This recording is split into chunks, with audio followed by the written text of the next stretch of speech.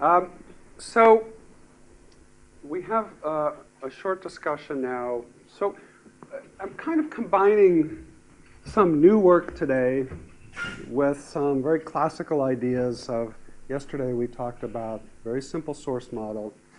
Today now in the last half hour, I want to go in a slightly different direction and talk about where I see a lot of opportunity for the future. This is going to be work that was done with Kyle Anderson as part of his PhD thesis, and also now with Yingqi, who's here with us today. And the idea being that volcano geodesy alone can only tell us a limited number of things about what's happening in the subsurface. Talked about yesterday the fact that we can get something about the depth of the magma chamber, some crude ideas about its shape. We can get the volume increment, but not the volume. So there are things that we learn that are very useful, and we can see inflation preceding many eruptions. But we don't get all the things that we would like to do, and we're not really in a position to use them in a strictly forecast sense. And so what we have been working on, and I think there's a lot of opportunity for the future, it's sort of where our group is going to put a fair amount of emphasis, is to combine the deformation measurements that we make from GPS and INSAR with the kind of conduit models that Michael talked about yesterday. So I think this is hopefully going to be nice for you because it's going to merge some of the things that you've heard about. So again, just to emphasize, we've seen this before. For some reason, I have to look this way. I can't help it. But we can measure deformation. We can measure these inflation-deflation cycles. And now we see these exponential-like recoveries, 1 minus e to the minus t type behavior in these cycles. So this is something that over the last few decades, as GPS has become more mature, INSAR has become more mature, we're getting better and better at doing this in multiple places. At the same time, we've learned a lot about how physical properties change as pressure decreases, as parcels of magma move towards the surface, through all the things that Michael talked about yesterday. So the goal that Kyle and I set out to do in his thesis was to try to merge these two disciplines and to apply it specifically to the dome-forming eruption at Mount St. Helens that Michael also addressed. So again, remember, we had an explosive eruption in 1980, a big Plinian eruption column, and then some 2.5 decades later, this very degassed dacite spine was extruded. So very similar kinds of chemistry, but very different type of eruptive behavior. GPS that we had at the time, this is from the USGS, Mike Wasowski, was pretty good. You can see as the eruption occurred that there was deflation. The GPS stations moved towards the summit of the volcano as we'd expect. We only had one continuously recording GPS receiver in place prior to the eruption onset. That's Johnston Ridge Observatory.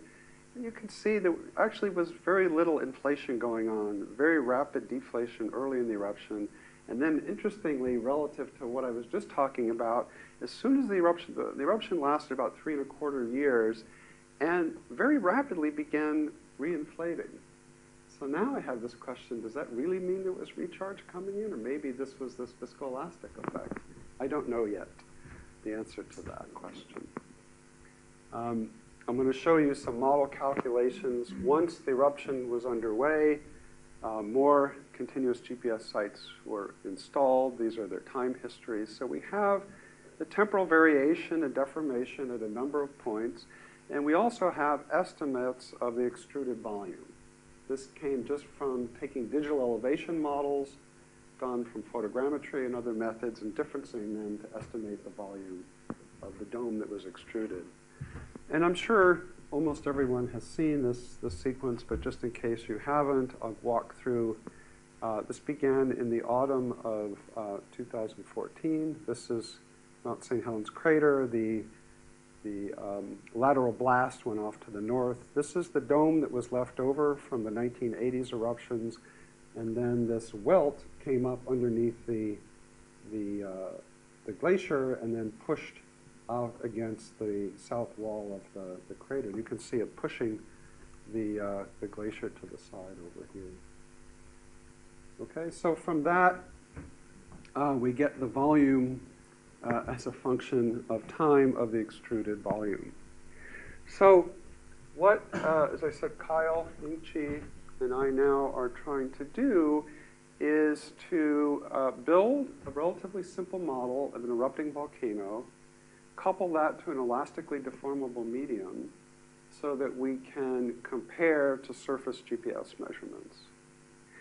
And so there are going to be some of the features that Michael talked about yesterday. We're not going to get into some of the details at the scale of the bubbles. We're going to assume this is a relatively slow eruption, so we're going to assume it's all these processes are at equilibrium, so we don't have to worry about the diffusion, the time scales of diffusion of volatiles into the bubbles, for example. And but we'll have a magma chamber here. From fitting GPS measurements, it's been fairly well established that it's more like a prolate ellipsoid than a sphere. There may or may not be recharge coming in to the bottom in some way that we're going to assume also is similar to the way I had it in the previous analysis.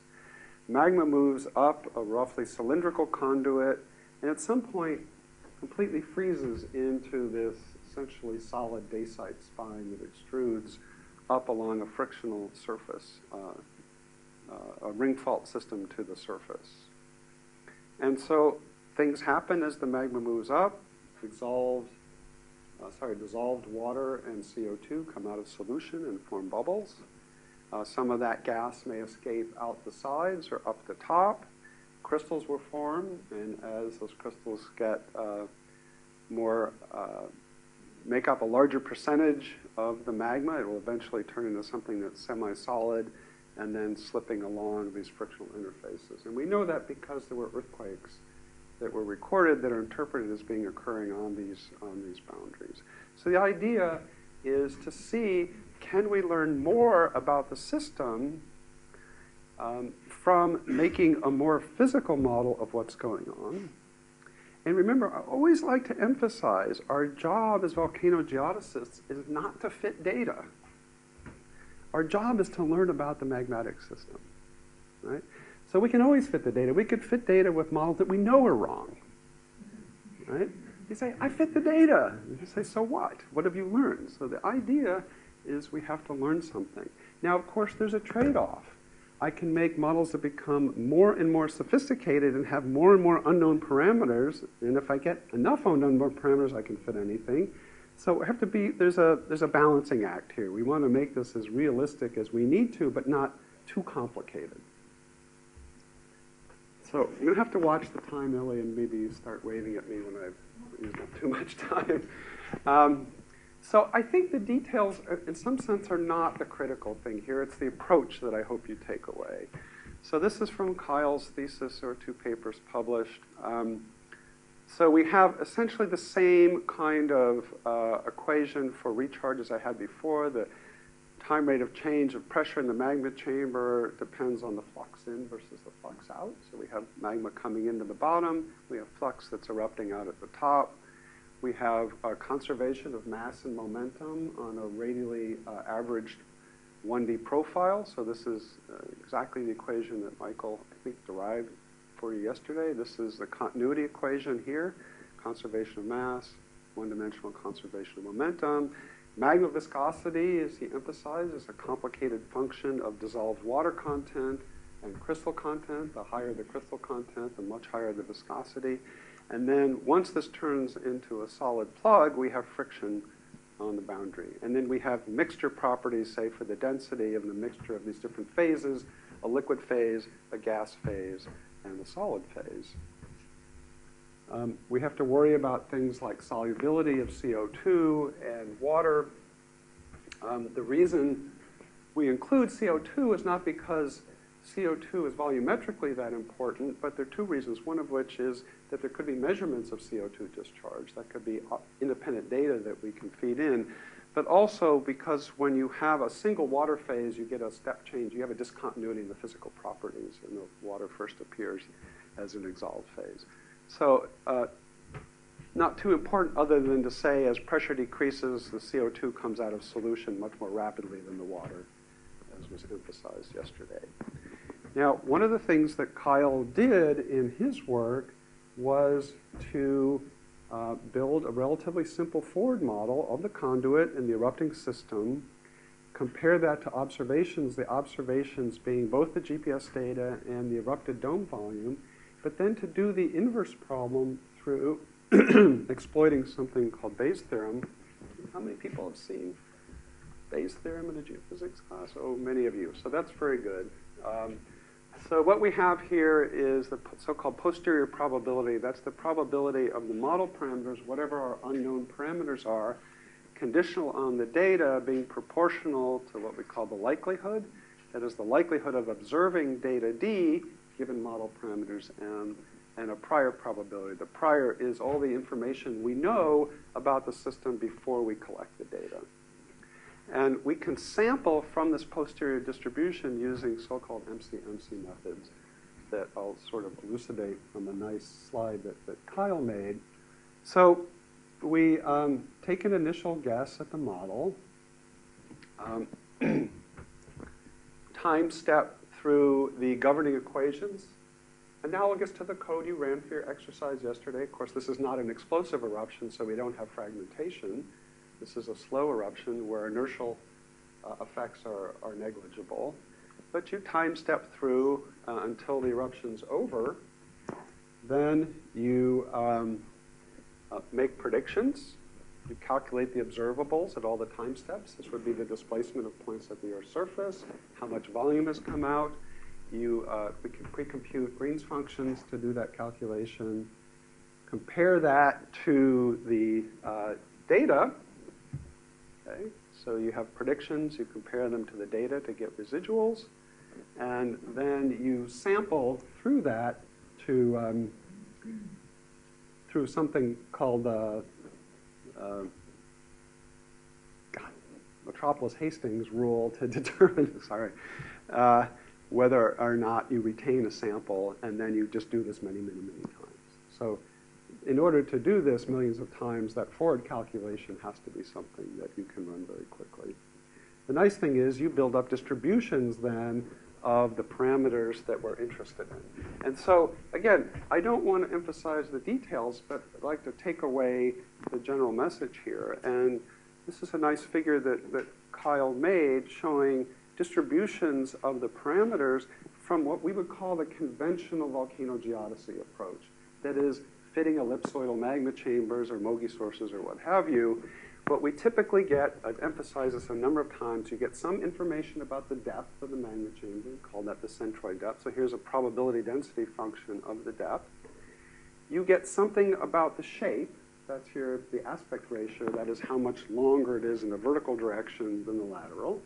Right? And that came from the ratio of horizontal to vertical. The stock-like, the more elongate is more effective at producing horizontal displacements. Okay? And you can get the volume change or the product of the volume, the total volume, and the pressure change. Remember, in the Mogi solution, we got PA cubed. You don't get P separately, and you don't get A cubed separately. You get the product. So this is what you get from the sort of conventional analysis. When you build a more physics-based model, there's a lot more going on. There's dissolved water.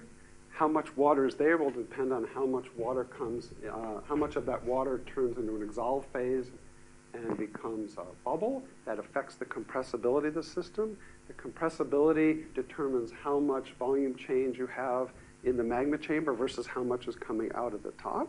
Okay? And it allows you to also place more physical constraints on some of the parameters. In other words, you all know this. I think we may have talked about it yesterday. There's this product of PA cubed occurred. But remember, we said if the radius got too small, the pressures would be unphysically large to explain the data. So we can start building in bounds based on physics. And when you do that, all of a sudden, now look at all the different things that you have some hope of resolving and getting probability density functions for. So the same things we had before, centroid depth, aspect ratio, volume change, but now because we have these other physical constraints, we can say things like, what is the total dissolved water content, right? Because that affects the compressibility of the system. Is the recharge coming in from below? What is the total volume? So things that we care about as volcanologists, we're able to put better constraints on. Is the red line made of product? The red line, I think, is the maximum probability, maximum posterior probability. This should be he had uniform bounds, and I believe the box shows what the prior bounds were.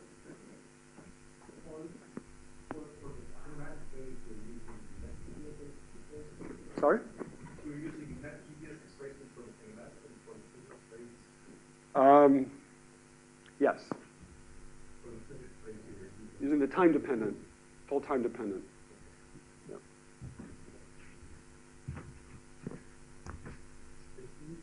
But your physics phase model is a dynamical model or I mean, it can evolve in time? Oh yeah. Yeah. It's this model. So it does have time-dependent magma chamber pressure. As magma is flowing out, the pressure is decreasing within the magma chamber. Yeah. So it is a dynamic model.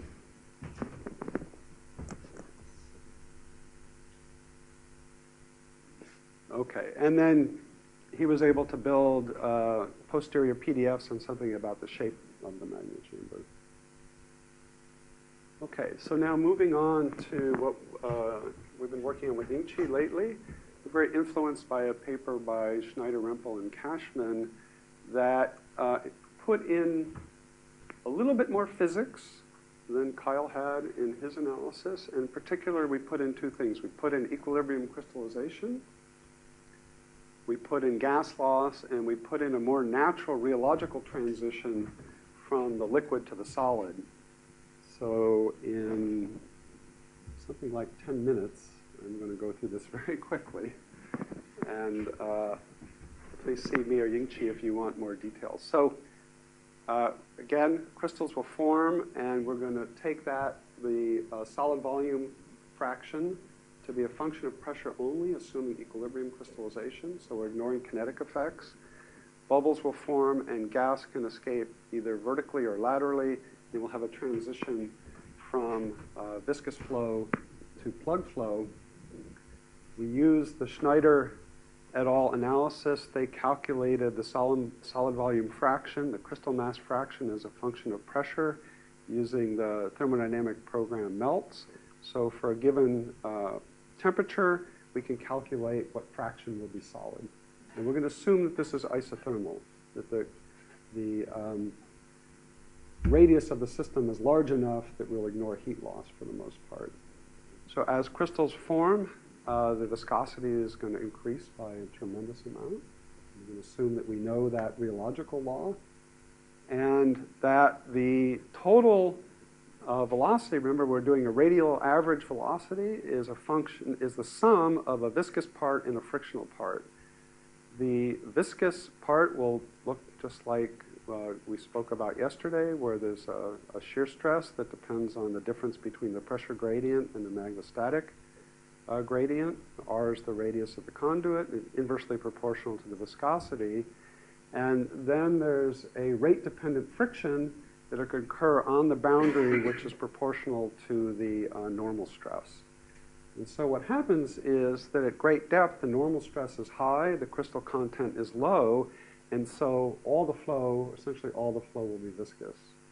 As you get to shallower depth, the crystal content will get higher, the viscosity will get exponentially higher, and yet the normal stress is decreasing. So we'll transition rather naturally to the frictional flow of dominating.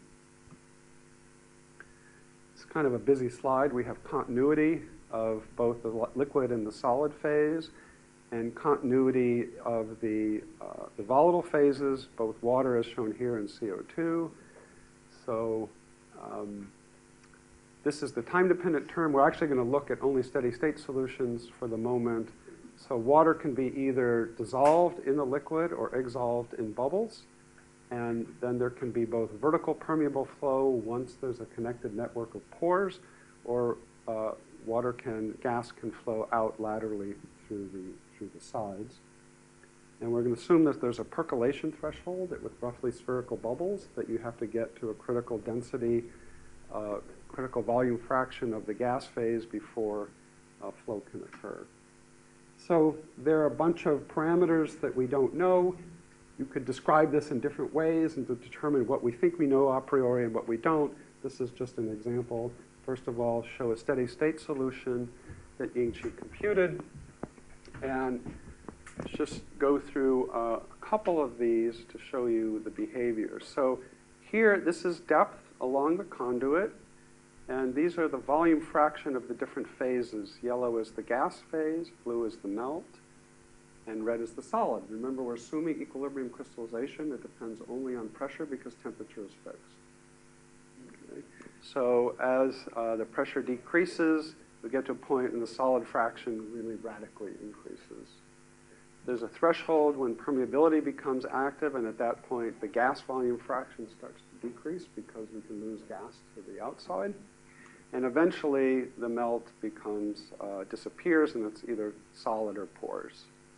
So we transition from a viscous sort of parabolic profile to plug flow, where the upward velocity transitions from viscous flow here goes to 0, and all of the sliding comes along the frictional interface. That occurs at a peak in the shear stress. This is the pressure profile here. So this kink in the gradient is where the shear stress becomes maximum. And so Ying-Chi computed this for different temperatures. So remember, we're assuming temperature is fixed, but of course, the properties are functions of temperature. So if we were to decrease the temperature from 850 to 800, so the velocity, the solid volume fraction would increase more. That would depress this transition to the solid plug to greater depth and slow down the flow radically because the viscosity would be much higher. So in the last 5 minutes, I'll show you what Ying-Chi has been working on, and that is to take other kinds of observables. So we're going to look at kind of a steady state part of the eruptive cycle after the initial period where the eruption began. It's never truly steady state, but we're going to approximate it. The point we want to make here is there are other kinds of observables that we can add to this problem. We've added a bunch of parameters that we don't know. We don't know all the properties of the permeability. We don't know some of the other properties, the frictional properties and so forth. But we want to show you that we have more observables. We do know the exit velocity. We can do that from photographic measurements, but also the USGS did this wonderful thing. They slung a GPS spider on top of the dome, and so we know the extrusion rate from those measurements. You can see the spider just moving along the dome. From that, we get the linear extrusion rate. We also know the volume flux from the differencing the digital elevation models.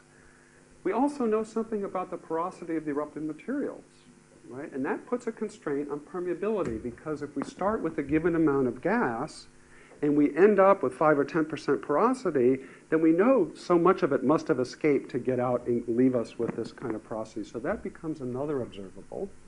We know from petrology the crystallization depth. Petrologists look at the ground mass and can tell us something about the pressure at which the last liquid phase crystallized, and we're going to assume that we know something about this transition from viscous flow to plug flow from the drumbeat earthquakes that people at CVO have analyzed.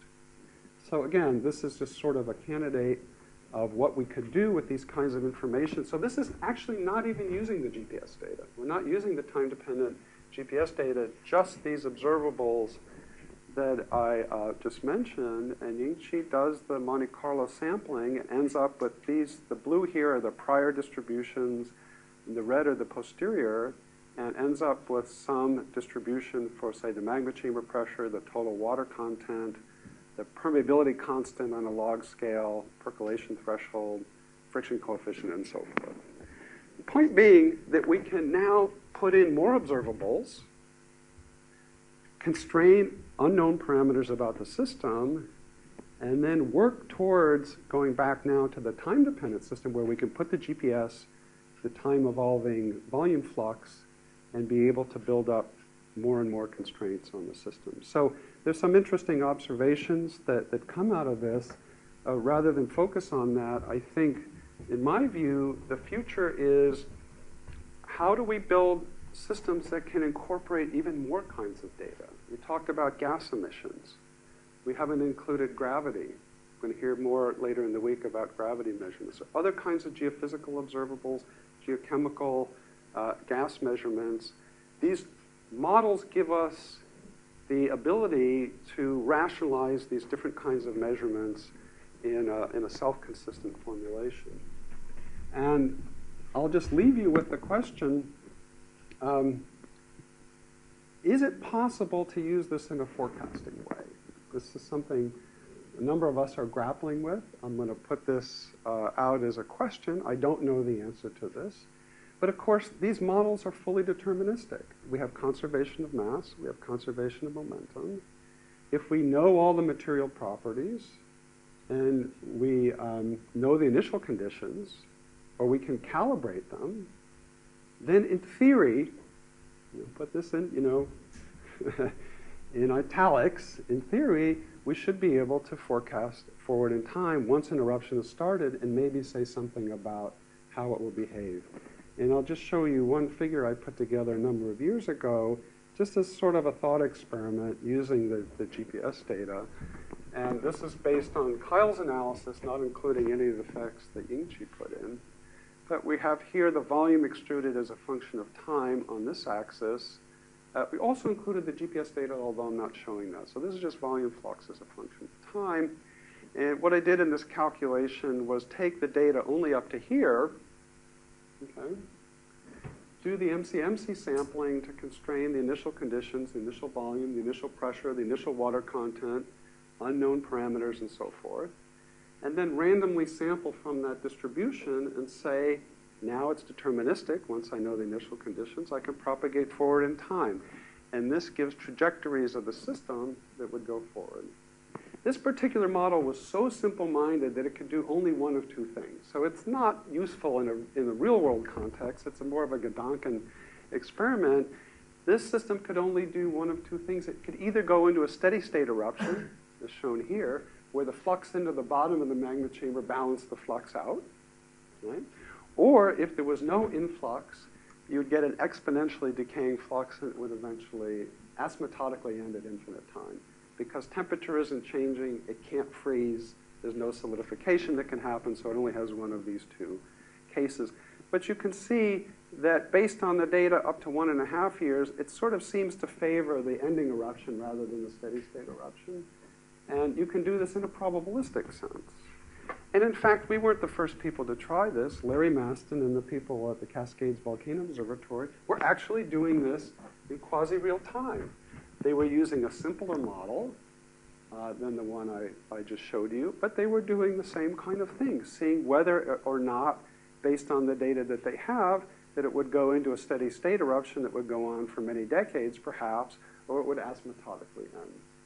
So I do think there is the potential for building models of this sort, and it remains to be seen whether they can be made useful. But ultimately, again, the usefulness of models is whether they predict data that you don't have.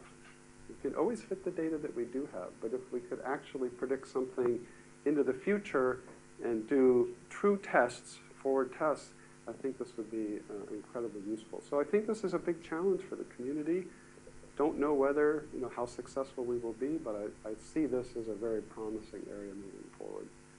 So I think I should stop here and take any questions.